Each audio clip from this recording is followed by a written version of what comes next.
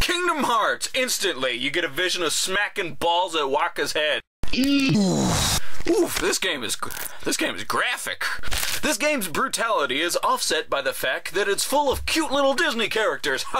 I know what you're thinking. Kingdom Hearts 3, what I really want to know, what I've been waiting 12-ish years for, do they have the Winnie the Pooh minigames? And the answer is yes, and they suck just as much. Ha! Wouldn't be a Kingdom Hearts game without shitty minigames. Alright, now that the big question's out of the way, what else has this game got? Where does this fit in the timeline? Okay, so they took every single game that got made in between the main games, and they're like, all of this is canon. You know, did Shigeru Miyamoto's like, Mario? Yeah, Mario Run, that's canon. Super Mario Strikers, that's gotta fit in the canon somewhere. Like, every single Mario game, can you imagine if they threw that into a big complicated fucking plot line that they have to keep track of? No, they wouldn't do that. That's fucking stupid. So, remember that Kingdom Hearts game that came out on mobile like 20 years ago that nobody ever played? That is the absolute driving force behind this one, but only in the background. They're setting it up for Kingdom Hearts 4, so if you didn't play that or you didn't look at the little expository thing at the beginning, you're like, what is going on? And isn't that really the point of Kingdom Hearts? Asking yourself, what's going on? I heard heart and darkness 20 times and I started spacing out. Seriously, Kingdom Hearts is the drinking game of drink whenever you hear heart, darkness, light, or friend. You'll be blasted so fast you'll be doing stuff like this. I think maybe as a kid I would have let the dialogue and writing slide a little bit more than I am now, but I'm an adult, man. I waited 12 years for this game. I cannot let this stuff slide. The writing is beyond terrible at this point. You've been waiting so long, you're like, they've got to have hammered this stuff out by now, right? They've had so long to work on it. Like, I don't know, taking a shower. Nice! You could take a shower every day for 5 of those 12 years and be like, I'm gonna think of better stuff to say for the dialogue. Didn't happen! They were like, did we write any of the lines yet? They're like, no, game ships tomorrow. Oh, fuck! Gotta fucking... Okay, just for an example, so you don't think I'm just an angry dick at this point, let's take some of these scenes out of context, and you can judge the writing quality for yourself. It reminds me of a promise I made. To who? Just someone I once met. Can't tell. Sounds like a good memory. Okay, take a moment to analyze.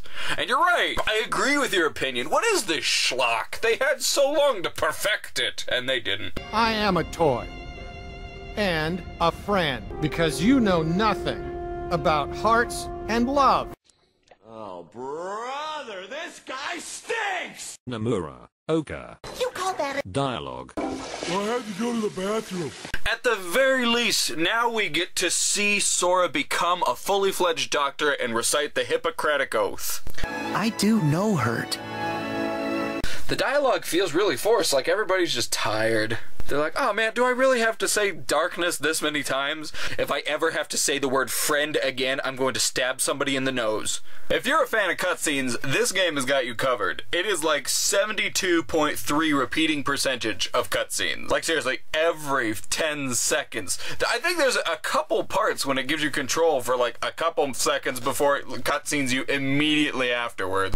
It's like they wanted to make a movie, but then they're like, uh-oh, it's supposed to be a game? Ah, crap. And then they typed up some stuff in like 10 minutes using the Kingdom Hearts initial game engine machine. And then they're like, here you go! Game shipped yesterday. Ah, crap. Put it in as DLC. Let's talk about the characters. Axel is Baxel, baby!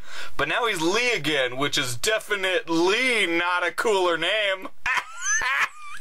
Come on, man, I like this cool, like, darkness name. That's like Sonic running out and being like, hey, my actual name is Ogilvy.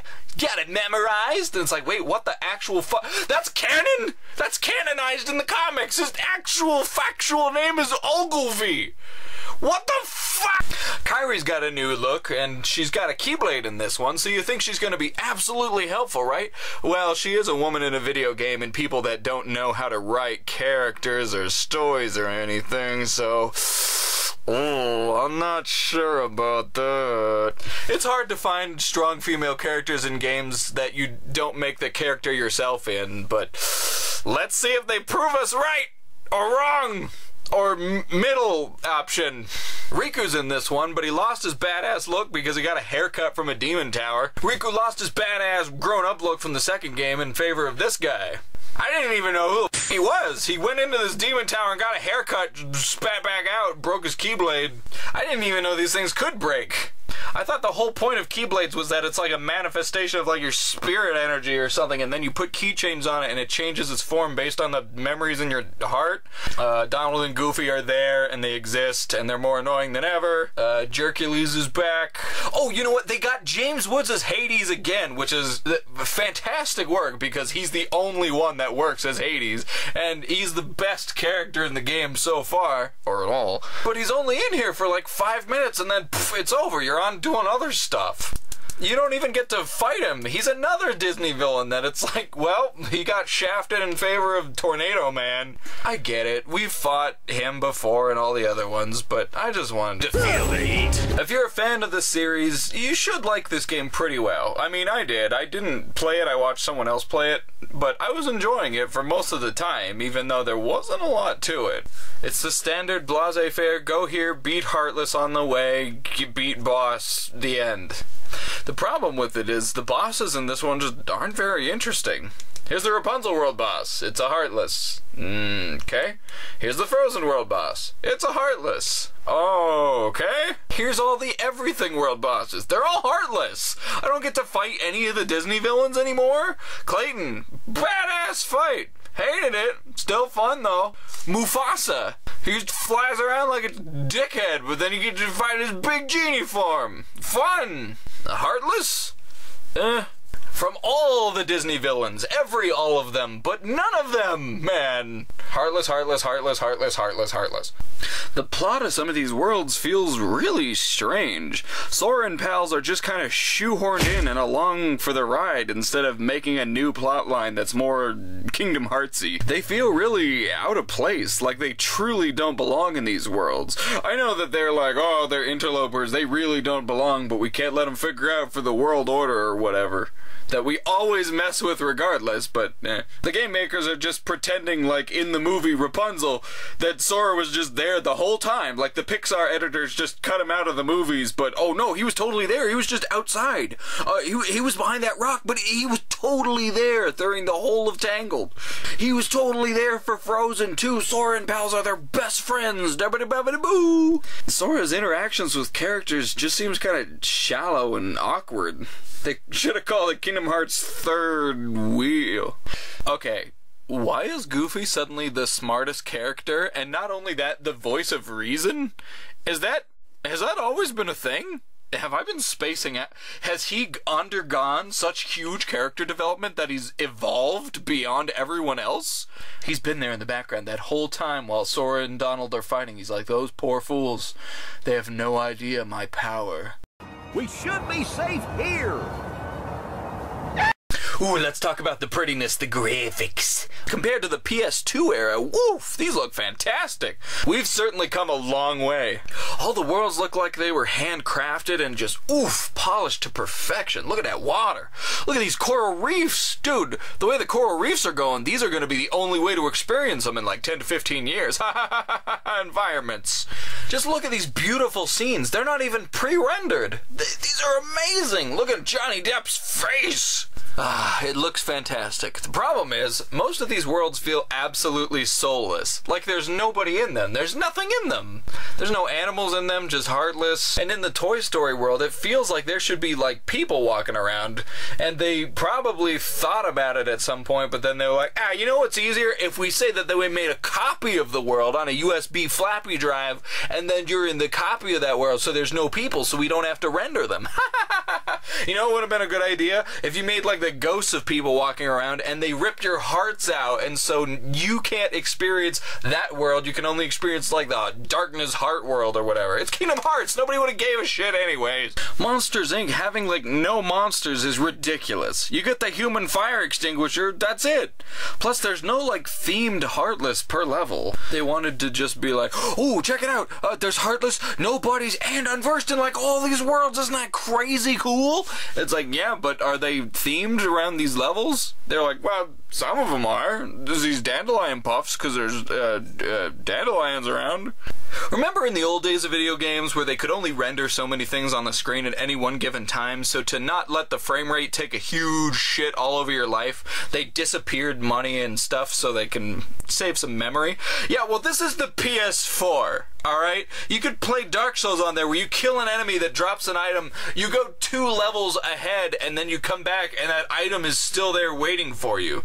Like, money still disappears in this. Are you serious? You cannot be serious. There's no way you can't render all these. Look at all these Heartless on the screen right now. Sure, they're low poly and everything, but they're still there. Don't disappear my money after a few seconds. I'll get around to picking it up eventually once I'm done riding this roller coaster around on Splash Mountain. 2 tickets, please. Alright, let's talk about the gameplay. Finally, we're back to fighting Heartless. No more fucking unversed. Actually, they're in this game. Dream Eaters aren't, though. That's great. We get to fight nobodies again. Heartless, fartless, ham sandwiches, YouTubers, etc., etc. It's your classic blase-faire, press X to win, and then sometimes triangle to win, even faster. And it's as easy as, hey, look, here's the objective, run towards it. Press X. You win! Whoa, check it out, here's a new feature. Upgrading your keyblades is a great idea. If you love it, you can keep using it. You like that kingdom key? Just keep upgrading it. It'll be obsolete eventually, but if you want to keep it good for as long as you can, just waste all of your materials on that. Each keyblade has different alternate forms that give you all kinds of exciting moves that you'll never use. The game is really, really easy. I mean, like, really easy. Remember on Proud Mode, guard armor would just destroy you. On Proud Mode, even the secret boss is just a cakewalk. Sora's ultimate attack. Darkness, heart, darkness, friends. To the end. I really don't give. Did you ever get the Ultima weapon in these games? Oof, it's hard. It's very hard. But in the end, it's pretty satisfying, because it's the ultimate Keyblade that Sora keeps fucking losing! With no storyline reason behind that. He's just like, I was just reaching down for a gumball and I dropped it! Now I gotta go get it again. Ultima Weapon is as hard as my heart on a Tuesday afternoon to obtain. Expect to grind through the very worst parts this game has to offer to obtain it. The frozen slider level, the cooking minigames, and playing these fantastically awful minigames. I hate the melon. Like, I didn't expect them to just give it to me out the gate, but why can't I just synthesize it? I don't mind grinding the ingredients for a few hours, but playing these awful minigames just drove me insane. Bring, bring. Hey, Sora. Fuck you, it's time to talk about the gummy ship. Like the interruption was uncalled for. No, you don't say interrupting is annoying? No way! I can't believe that anybody would ever... Well, you know how space spreads out in all directions? Infinite directions. You can go any which way. Well, the gummy ship flying now lets you almost fly like that. You up and down or right out, you know, the normal 2 directions that you go. So you have to make like a spiral if you're trying to head straight up or down. You gotta kind of corkscrew yourself. What is this, 1947?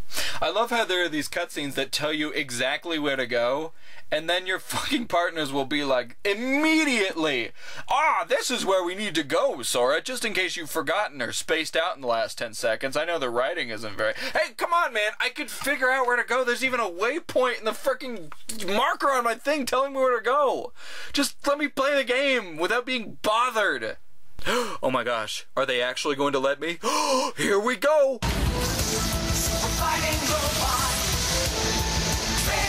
Oh my gosh, this freaking... Oh yeah, take that! There only was a huge minigame based on this. Dude, you're rocking and socking in these robots. Oh, that's pretty fun and pretty satisfying. No, don't ruin the moment. No, please. Hey, just like in Breath of the Wild, you get an iPad now. Oh, say cheese, Sora. My fucking eyes! Why would they do this?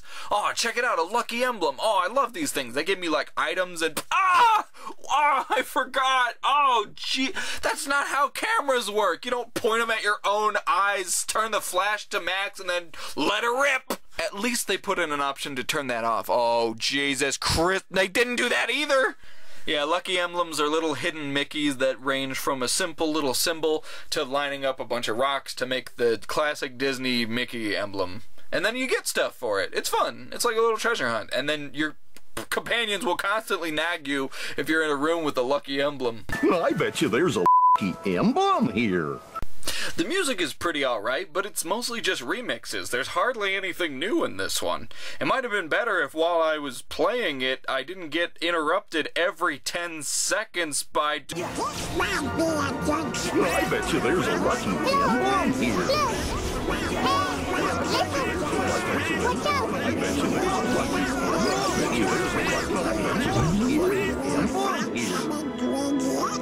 Remember in previous games when your partners didn't blab your ear off? Well, at least they made a setting to turn that off.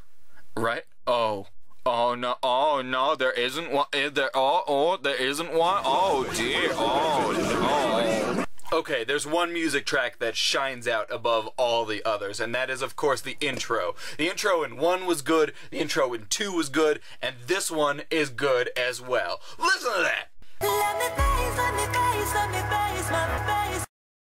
Alright, let's talk about the plot, the juicy thing that keeps these horrible stories moving forward. The power of waking is an ambiguous thing brought up in Dream Drop Distance, one of the games you didn't play. And apparently it's this ultimate power that Sora needs to achieve to be able to survive within the realm of darkness and save his friends and all that jazz.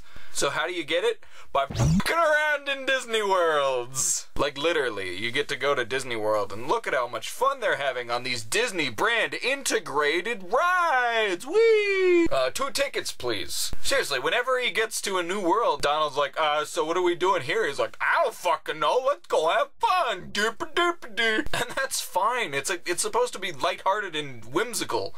But the reason for why they're there can't just be explained by, oh, why are we here? I don't fucking know, let's go. When they have this overarching, desperate struggle against the darkness, like, our friends are literally dying in the darkness. Okay, well, I'm gonna go ride this roller coaster for a while.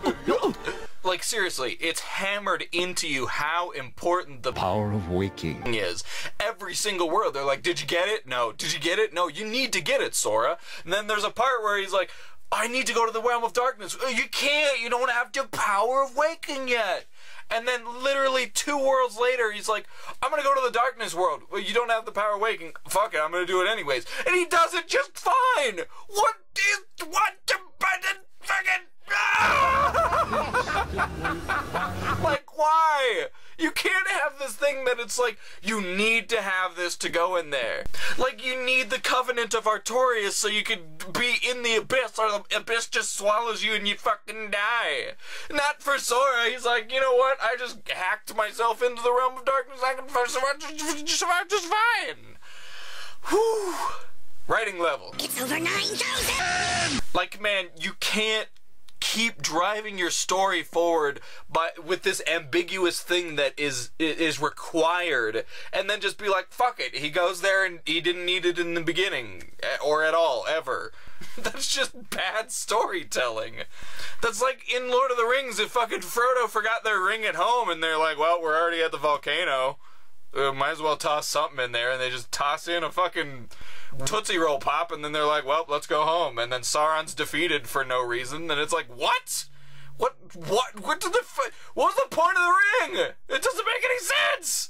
How does King Crimson's power work? Whew, okay, you get it, right? You can get why this is a bad thing. How does King Crimson work? Okay, so now that I've calmed down and we've established that the power of waking is not the main driving force, what keeps Sora going to the Disney worlds? Well, in Kingdom Hearts 1, it was to lock the keyholes and prevent the Heartless from devouring the world and stealing its darkness or something, I can't remember. Maybe when they steal the heart of the world, then all the hearts that were in that world get transferred into Kingdom Hearts, which is a door. And then it's the moon? And then it's a feeling? I don't know. Kingdom Hearts is weird, man. You need to read, like, all the Wikipedia articles to understand what anything is in this game. I just want to hit Keyblades and get the ultimate Keyblade and...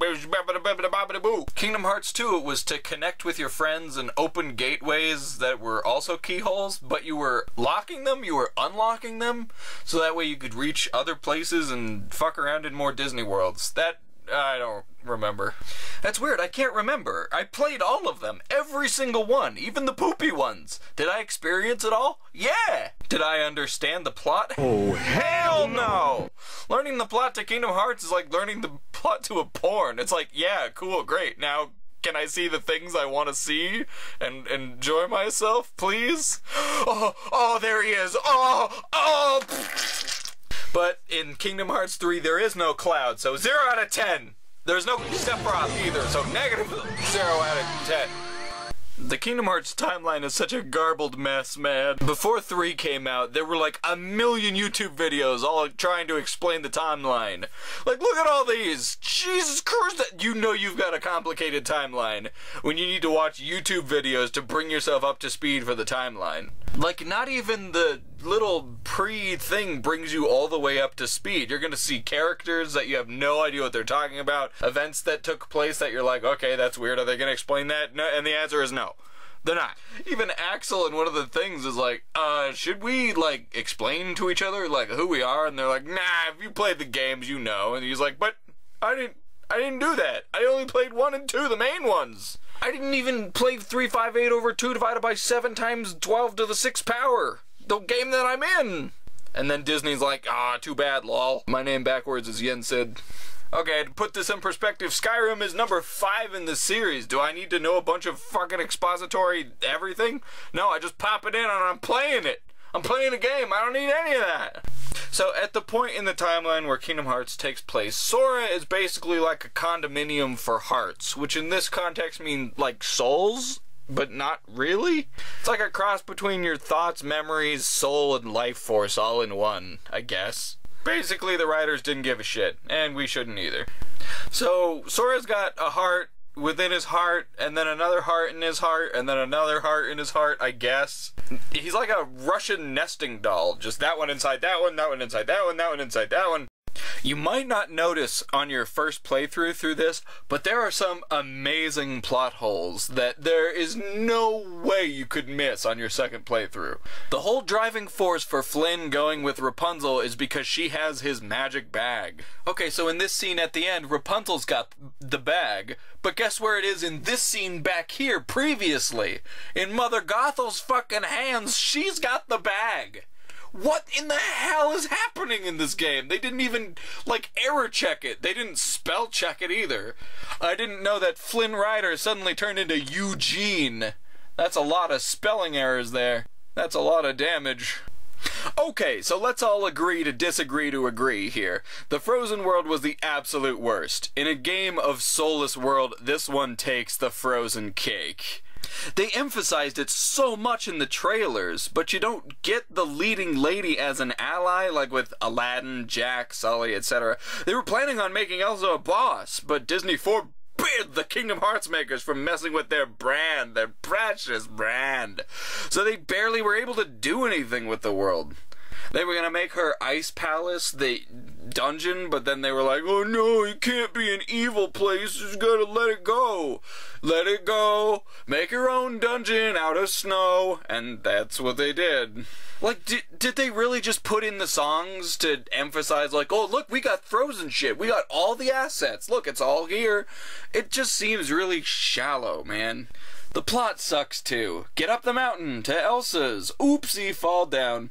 Up again. Oh, oopsie, fall down. Gotta find Olaf. That looks like Olaf. Oh my god, I can't find this thing. That looks like Olaf. Shut up.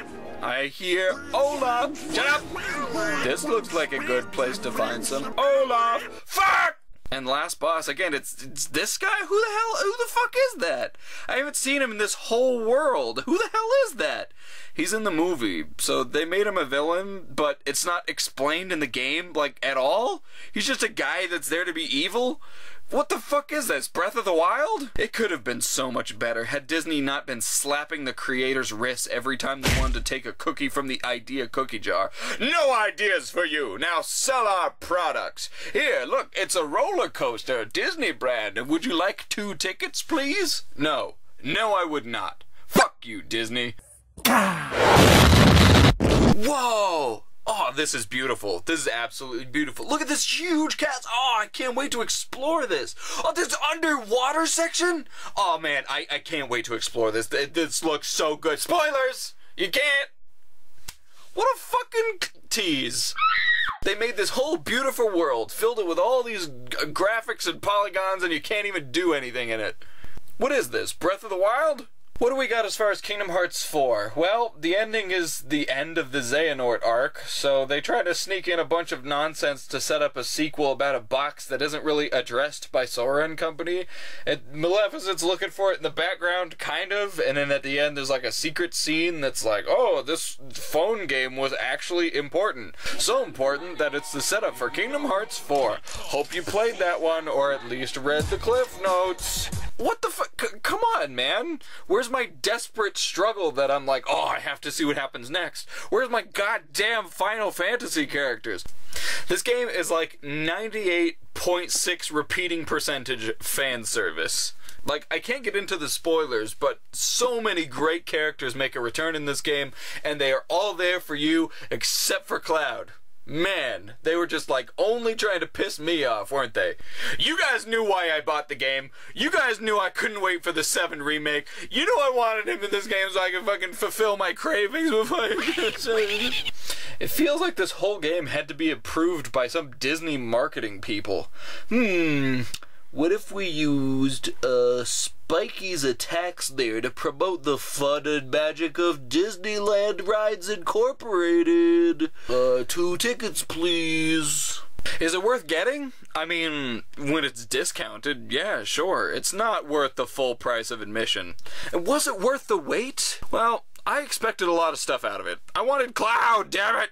I wanted more Kingdom Hearts 2, less Dream Drop Distance. Unfortunately, I got more of the latter and less of the former.